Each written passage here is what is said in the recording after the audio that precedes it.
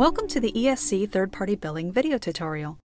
The purpose of third-party billing is to charge fees to a company, such as a warranty company, for services rendered on behalf of a customer.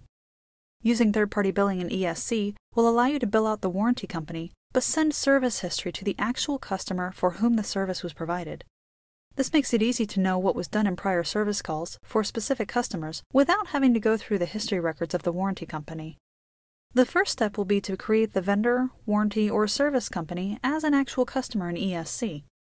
Next, create a job for the warranty company customer, but name the job after the customer for whom you are performing the work. To create the job, go to Customer Info, Set Up Jobs, and select the warranty company as the customer, and name the job after the service customer. For this example, we'll name our job John Smith. Next, create a dispatch for the customer that requires the actual service, who in our example will be John Smith. During the creation of this dispatch, be sure to type in the name of the job that you just created into the job field of the dispatch. If you try to search for this job, ESC will automatically search for jobs created under the customer that has been selected for service. You will need to change the name you are searching for to the third party if you need to use the job search feature. You will treat the dispatch as you would any other dispatch and complete it as normal.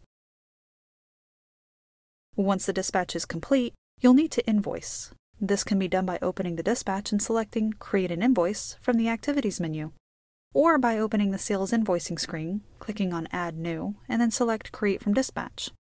Select the dispatch that you have just completed, and click OK.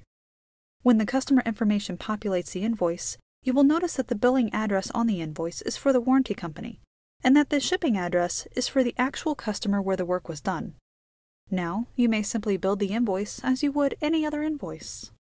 Once you have saved the invoice, any service history that was entered on it will be available in the history record of the customer that was serviced, instead of having to search under the warranty company. As for the job you created for this customer, we recommend leaving that job available in case you need to perform service for that customer again. This concludes our tutorial on third-party billing. Check out some of our other tutorial videos for more information.